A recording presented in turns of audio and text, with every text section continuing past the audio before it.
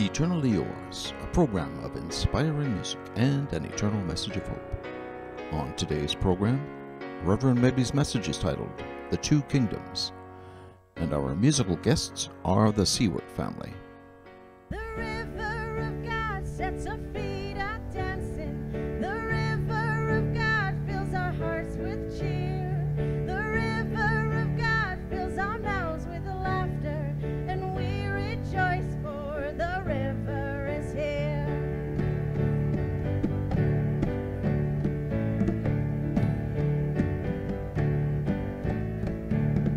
Down the mountain, the river flows, and it brings refreshing wherever it goes.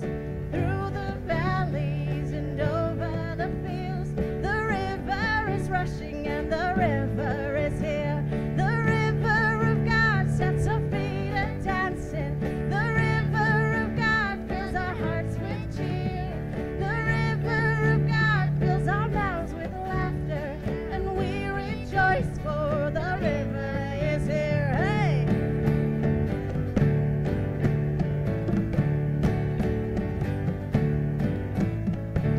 The river of God is teeming with life, and all who touch it can be revived. Those who linger on this river shore will come back thirsting for more of the Lord. The river of God sets our feet a dancing. The river of God fills our hearts with cheer. The river of God fills our mouths with laughter, and we rejoice for the river is here. Yeah!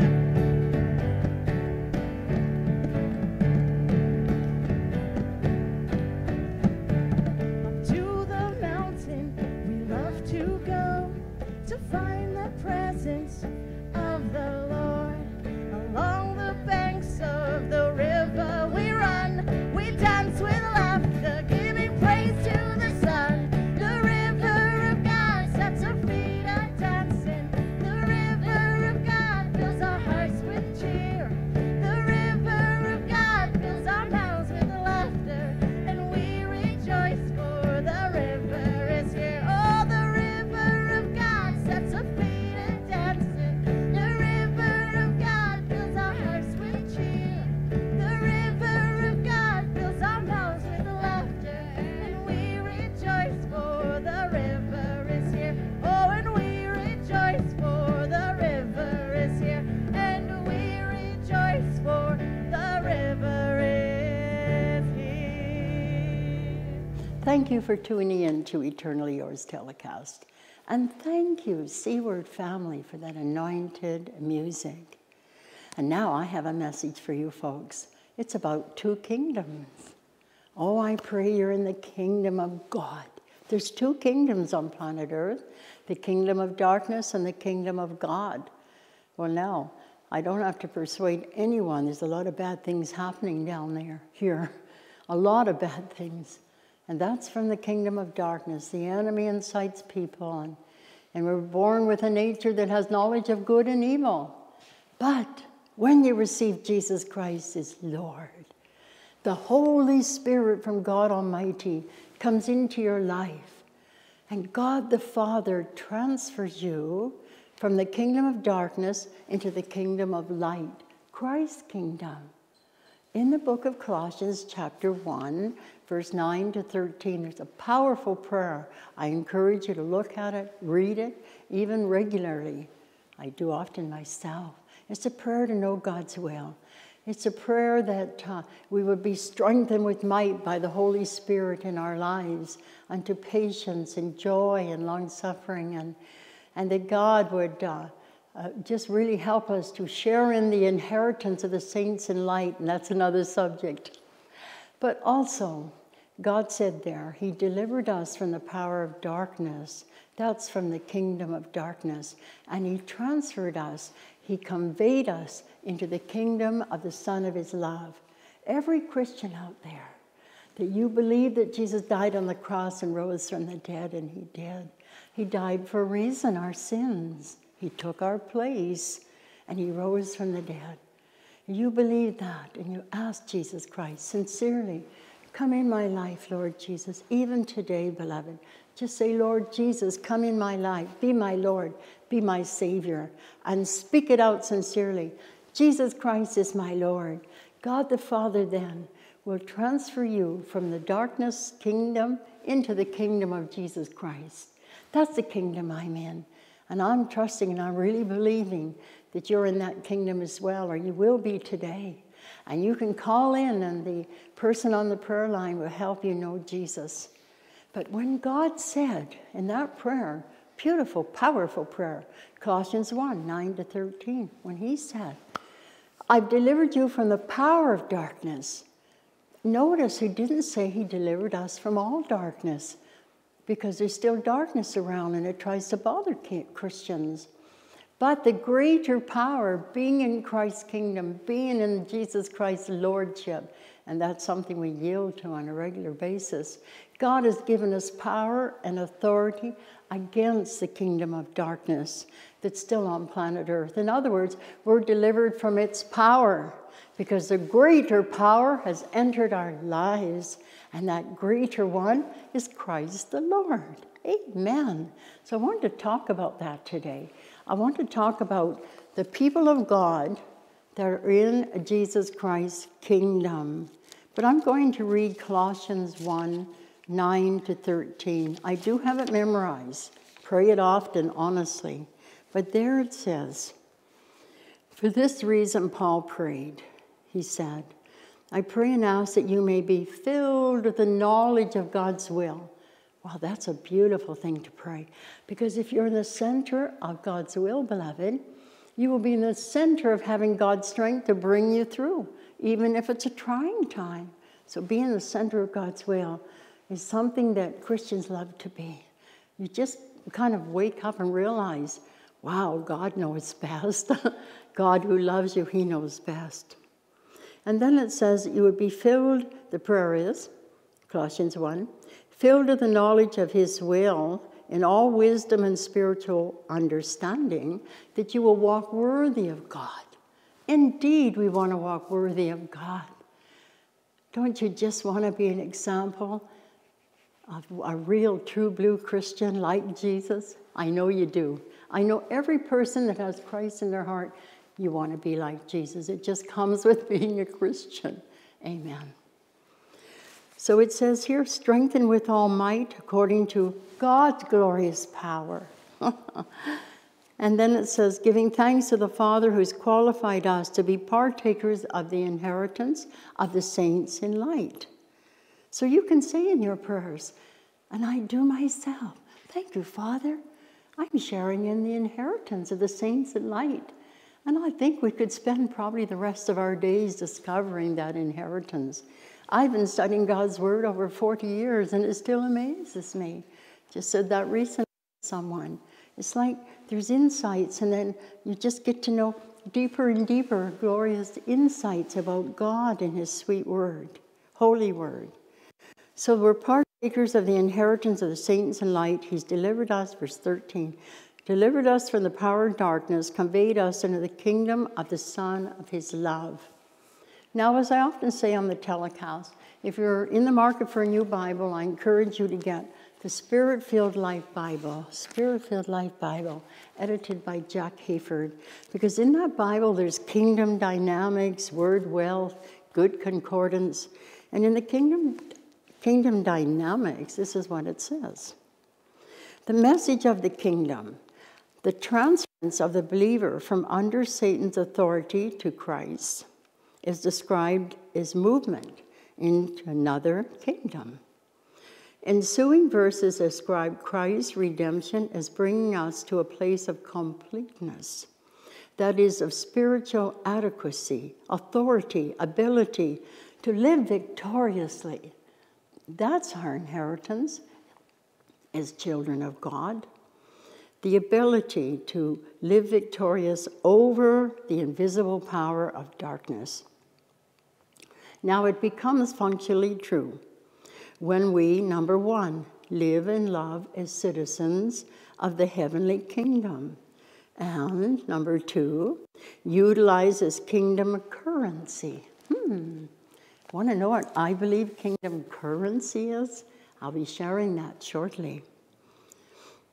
Operate on planet Earth as ambassadors. I'll share about that as well.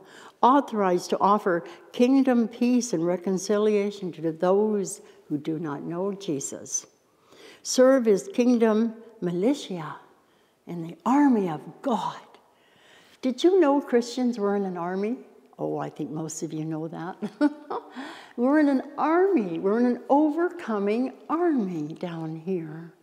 We're enlisted for service. Have you ever stood to your feet after your morning devotions and clicked your feet together and said, reporting for duty, Jesus? It's kind of like that. But Christ the Lord gives us the strength to battle in this army. We have weapons for the fight. I have a spiritual warfare DVD that if you need to know about the weapons for the warfare, you can surely order it. Hallelujah. But it's really a lot of basic things that may get into some of it, this message. We are to serve as kingdom militia, military, girded for prayerful conflict against the powers of darkness. We don't fight physically. We fight spiritually with spiritual powers. Remember what Jesus said in John 6:63? Christ said, thank you, Lord. He said, my words are life and spirit. There's power in the word of God. If you look at Matthew chapter 4, Luke chapter 4, when Satan tempted Jesus in flesh and blood form as Holy Son of Man, what did Jesus do? He quoted scripture. 3 scriptures set the enemy to flight for a season. Those 3 scriptures, you look it up, those 3 scriptures dealt with lust of the flesh, lust of the eye, pride of life. Those are the 3 things that bother us Christians the most. And so the terminology of the kingdom holds more than poetic pictures. It is practically applicable to all our living. You can apply kingdom power, kingdom currency in your life as a Christian. It's part of your inheritance. So I want to go over those again. Hallelujah.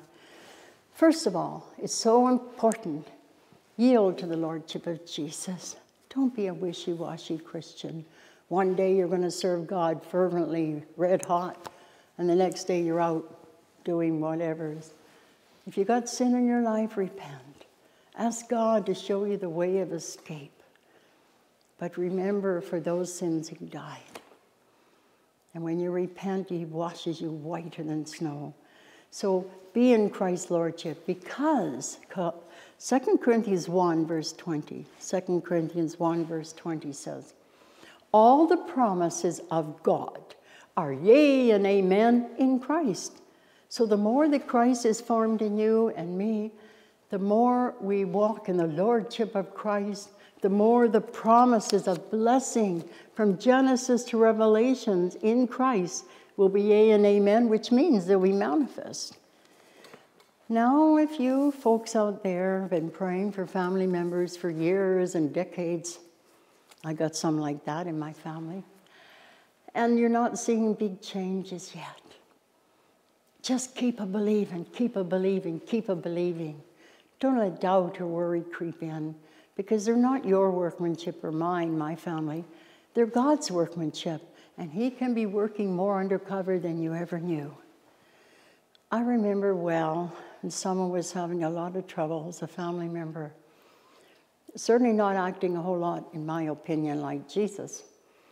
So then someone, a wise counselor, said to me, now how do you know? Maybe in that person's heart of hearts are crying unto God for help. So I mentioned that to this person who's kind of almost a hard nut for God to crack. And you know what that person said? That's right. I was astonished. My goodness. God can be working on them more than you know. And also, remember Hebrews chapter 6, verse 10 that says, through faith and patience, you inherit the promises personally and perhaps outwardly as well in our prayers. So the promises are yea and amen in the Lordship of Christ in his kingdom. I love that promise. And remember in 2 Peter 1, verse 4, And most of you Christians would know this. It says, by the exceeding great promises, we are partakers of Christ's nature. Wow.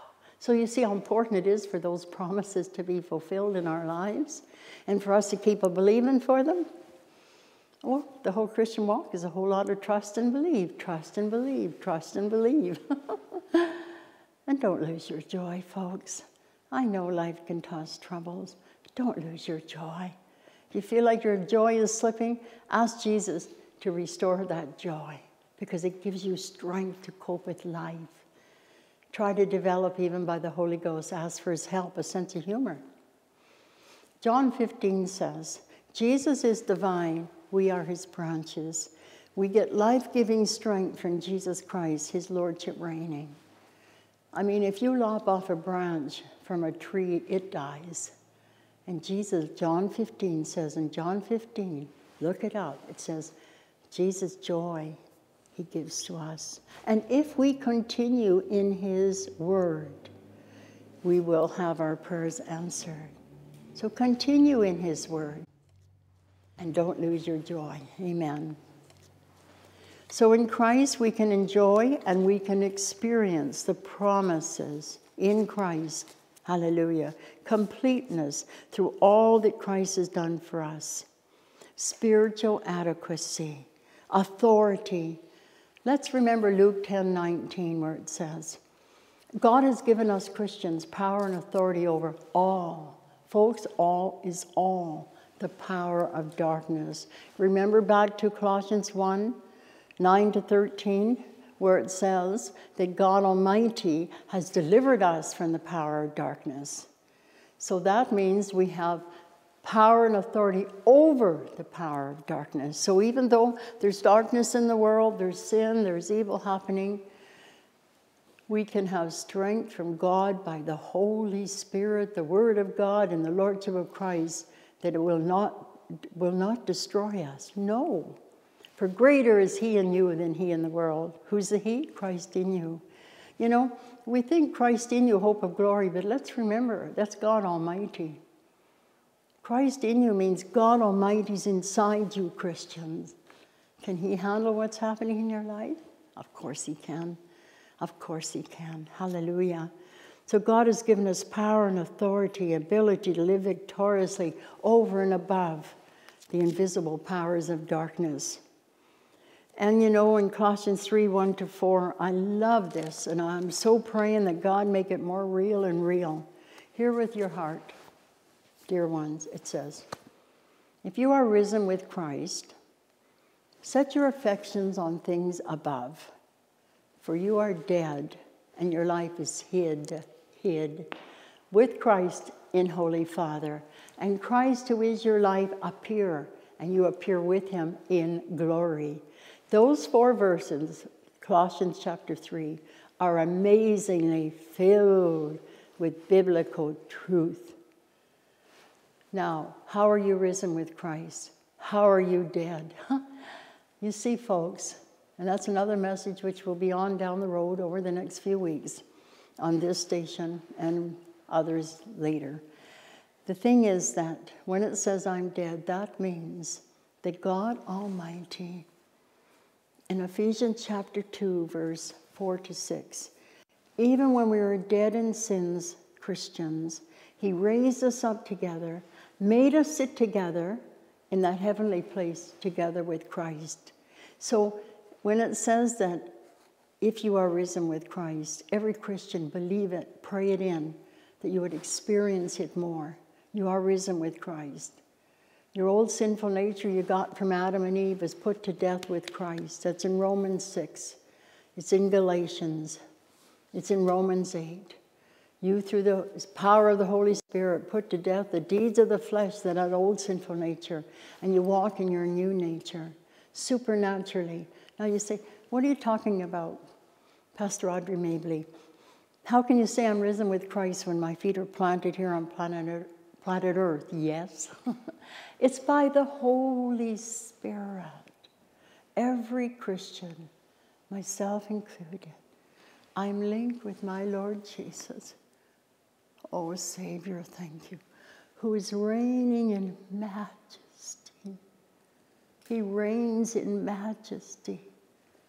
And I'm linked with him by the Holy Spirit. And as John 17 prayer is answered, look it up, 20 to 24, where Jesus prayed we'd be one with the Father. And he prayed we would be where he is to behold his glory. So in that Colossians 3 words of promise, verse 1 to 4, I'll say it again. It says, if you're risen with Christ, Christians believe that we are. You are dead. That's dead to your old sinful nature. You have a new life in Christ. Behold, if any person be in Christ, old things have passed away, all things have become new. A new nature came into us when we became Christians. And that nature loves what God loves. Hallelujah. That nature's like Jesus, but it needs to grow. You grow in the Word. You grow when you pray. You grow when you hear the words, like you're hearing on Eternally Yours telecast today and beyond. And so you grow. So back to those words. If you're risen with Christ, you are dead. That's the understanding I just gave you in this telecast. Your life is hid. That's the part I really love too. My life is hid with Christ in Holy Father. And Christ, who is my life, appear. And I appear with him in glory. And we're to go from glory to glory, and that's another message. Because Jesus said in the John 17 prayer, he gives us his glory. Hallelujah. So, what does that mean? You're hid with Christ.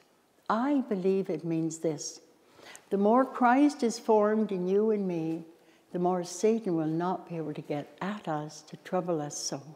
Because when he looks at us, he will see Jesus shining. Hallelujah. No wonder Paul labored, Galatians 4:19, when he said, I labor till Christ be formed in my converts. Christ formed in you, beloved Christians out there in television land. I look at you like a flock, extended flock. I pray for you. But most important, Christ prays for you, Romans 8. Holy Spirit prays for us. You're God's workmanship. Be in the Word, be in prayer, be in praise. And remember you're citizens of heavenly kingdom. You were bought with a price. Hallelujah. So this, by the way, the whole Christian walk, in my understanding, is done by the Holy Spirit. Asked to be filled with the Holy Spirit on a regular basis. We cannot live this Christian life in our own human strength. It's not strong enough. We have the world, we have the devil, we have that old sinful nature that got the death blow when we got saved, sometimes tries to rise up. But we can live in resurrection power through Christ who strengthens us. Amen. So I hope that I've given you a clue about being in the heavenly kingdom. Now, what about heavenly currency? I did want to strike on that. Well, heavenly currency is God's word, the holy blood of Jesus, faith, praise. But let's remember what Peter said in Acts 3, verse 6. He said, silver and gold have I none, but such as I have I give unto you. In the name of the Lord Jesus Christ, rise up and walk. Now, when that fellow rose up and walked, I believe Peter was using heavenly currency. He was using the power that there is in the name of the Lord Jesus Christ, God Almighty. Remember, you have authority to use the Lord's name in prayer, for life, for healing, for deliverance, for saving grace. Amen. Eternally Yours Television is entirely supported by interested viewers and listeners like you. With a donation of $20 or more, you may request a gift. Please prayerfully consider your role in supporting Eternally Yours Television.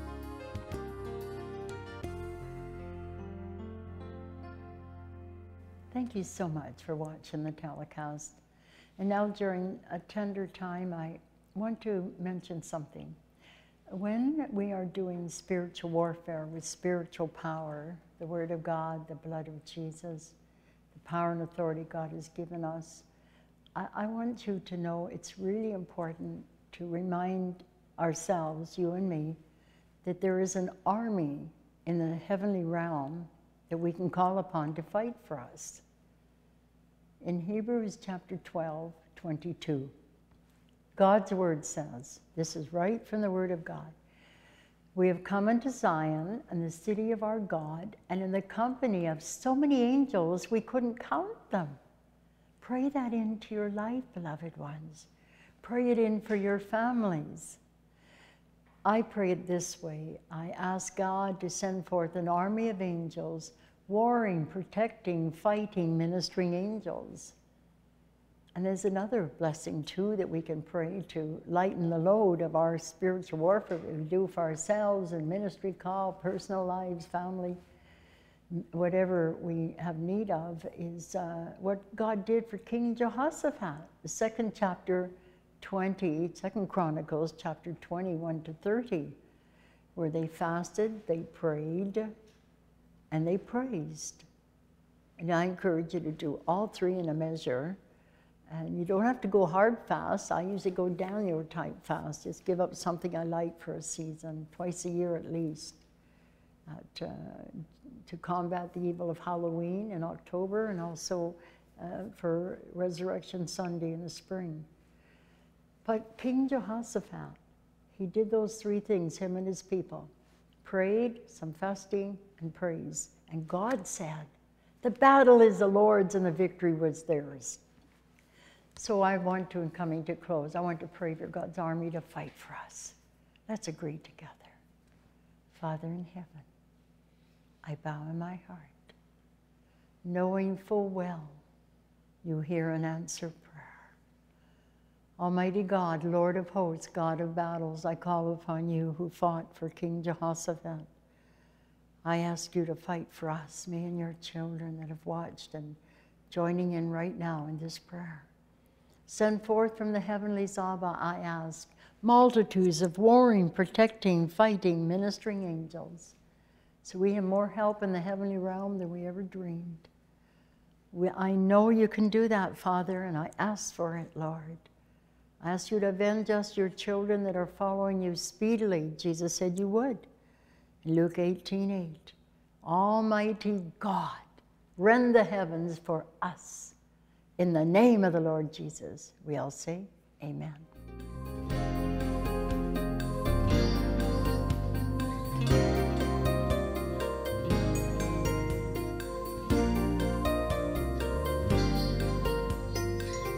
If this telecast has ministered to you, would you please prayerfully consider becoming a financial partner, that we may continue to reach out for God's glory?